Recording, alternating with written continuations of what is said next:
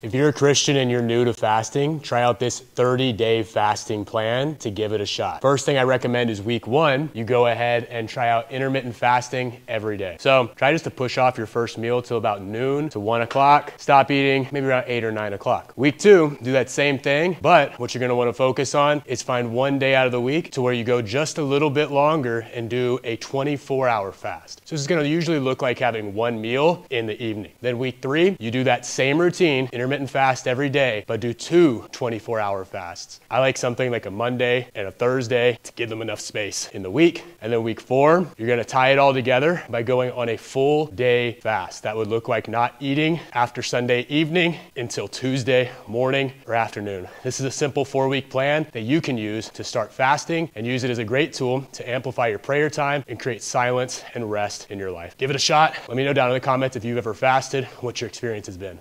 Share this with a friend who's interested in fasting.